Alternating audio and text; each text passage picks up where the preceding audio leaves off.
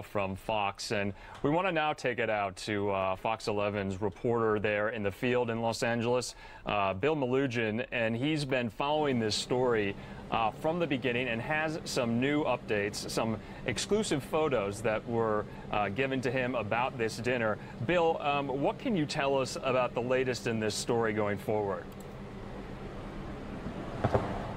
Yeah, Andrew, good evening to you. Look, this whole situation has just been an absolute disaster for Governor Newsom when it comes to his credibility with Californians. And we got a couple of exclusive photos sent to us last night showing the governor at this dinner on November 6th that he's in a bunch of hot water for.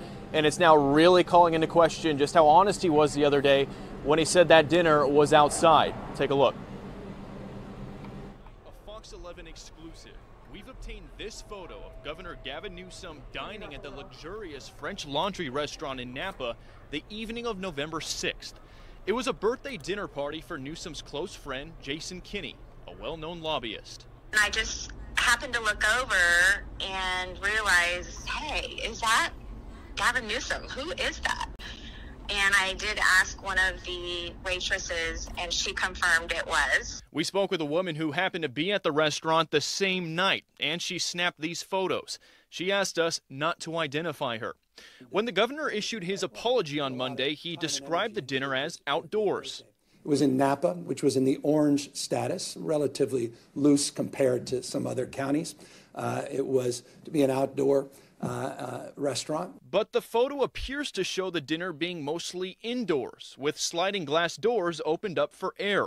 The woman we spoke with says at one point those doors were closed because of noise complaints about the group. It got louder and louder, and so they had some sliding glass doors that they were able to close. So then it was just a closed off room, but you could still hear them. That's how loud they were. She says the scene was hypocritical. It was a very large group of people and shoulder to shoulder, something that he's always telling us not to do. So, yeah, it was a bit annoying for sure. A spokesperson for Jason Kinney told us, quote, the guests and the restaurant followed all applicable state and county public health guidance. The guests specifically required outdoor seating. And that's outdoor seating, as confirmed and provided by the restaurant, end quote. The spokesperson also sent us a photo from Town & Country magazine describing that same area as outdoor seating. Regardless, the governor says he just shouldn't have been there in the first place. And as soon as I sat down at the larger table, I realized it was a little larger group than I had anticipated. And I made a bad mistake. Instead of sitting down, I should have stood up and walked back, got in my car, and drove back to my house. The spirit of what I'm preaching all the time was contradicted, and I got to own that. And so I want to apologize to you because I need to preach and practice, not just preach and not practice. And I've done my best to do that. We're all human. We all fall short sometimes. And earlier this morning, because of those photos we obtained, we were able to identify two people at that dinner. And one of them is the CEO of the California Medical Association. The other is one of the top lobbyists for the California Medical Association. The CMA represents 50,000 frontline doctors and their interests in the state capitol. And for their CEO to be at that dinner violating those rules right next to the governor, that's causing a whole new wave of fallout. And that's the update today, Andrew. Bill, can you kind of just give us a sense of, being out and about there in the field? What are Californians saying about this story? It doesn't seem like it's going away, compared to the Nancy Pelosi hair salon incident. This has some legs. What are the people you're talking to still saying about this?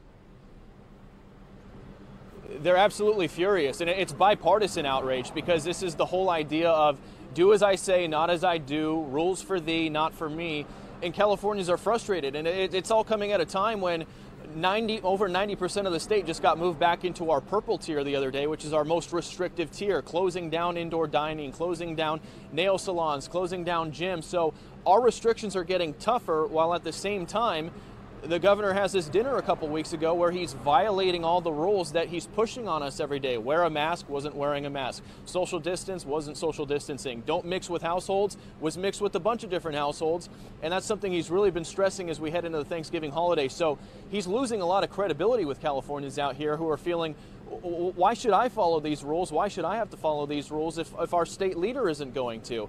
And the governor admitted he's worried about that. He feels he's going to potentially lose some of his moral authority because of his actions. And look, COVID is dangerous. COVID is spreading. We have skyrocketing numbers out here, and it needs to be taken seriously.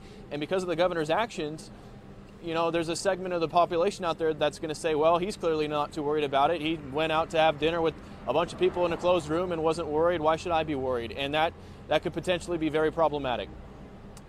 Bill, just lastly, about those the two medical association individuals who work for the state of California, are they having any like punitive kind of recriminations about, you know, the fact that they were there? Are they getting backlash too amongst their peers and in the community as well? Is there more focused on Governor Newsom? Other than some bad PR for them, I haven't seen any sort of discipline come down. The CMA put out a statement which essentially said that all the rules, all the guidelines were followed and that it was an outdoor dinner, that sort of a thing. However, yes, they are taking a lot of heat and a lot of political flack because of it. I interviewed the president of Consumer Watchdog today, and he said that CMA should consider firing both of these people because it set such a bad example for all the healthcare professionals in California. So that aspect of the story is just breaking today. We're going to have to kind of see what the fallout is the next couple days or so. But, you know, I'd be surprised if there wasn't some sort of discipline being handed down for you know, those two guys violating the rules because, again, they represent 50,000 healthcare professionals in California, the same people who are fighting COVID on the front lines. And the CMA is actually pushing people wear masks, listen to these restrictions, and that message just gets tarnished when their own people aren't listening to the rules. And they, you know, they only got caught because these photos leaked out to us. So, you know, interpret that as you will as well. All right, Fox 11 in Los Angeles for us. Bill Melugin, thanks so much for joining News Now from Fox, I believe the first time. So thanks so much. Thanks, Andrew. Appreciate it.